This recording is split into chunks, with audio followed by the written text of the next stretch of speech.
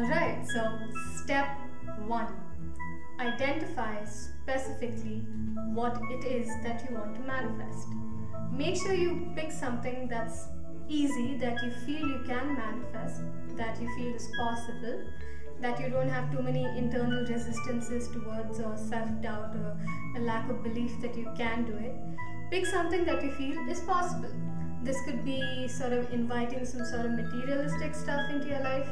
It could be wanting to have somebody contact you, wanting certain opportunities open up, you want inspiration for a new project, for a new song, you want solutions for your problems, something that you feel is possible. Pick that. Step 2. Close your eyes and visualize having already gotten what you wanted. So put the emotions into it, get fired up, put your senses into it, get excited in the feeling of already having achieved it. Now what this does is it basically creates a vibration within you. Step 3. Imagine a bubble forming around your body, around that excited energy. Now imagine this bubble rising up from your body, out of your head, and bursting and becoming or merging with the rest of the cosmos. Step 4. Breathe. Bring back your awareness into your breath, into your body awareness, and be thankful. Say thank you. Step 5. Shift your attention somewhere else. Move on with your day. Move on with your life. Do not go back and think of the desire that you wanted to manifest.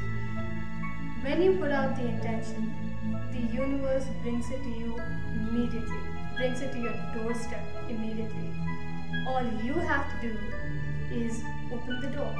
And for you to open the door, you need to be in a mindset of receiving.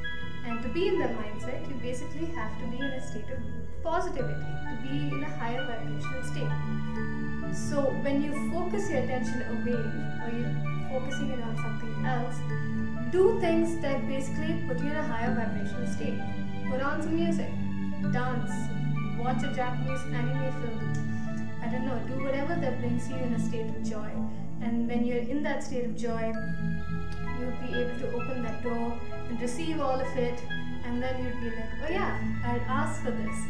So those are the 5 steps, and if I've gone too fast, you are welcome to rewind and pause in each step so you can do it, and let me know how this works for you.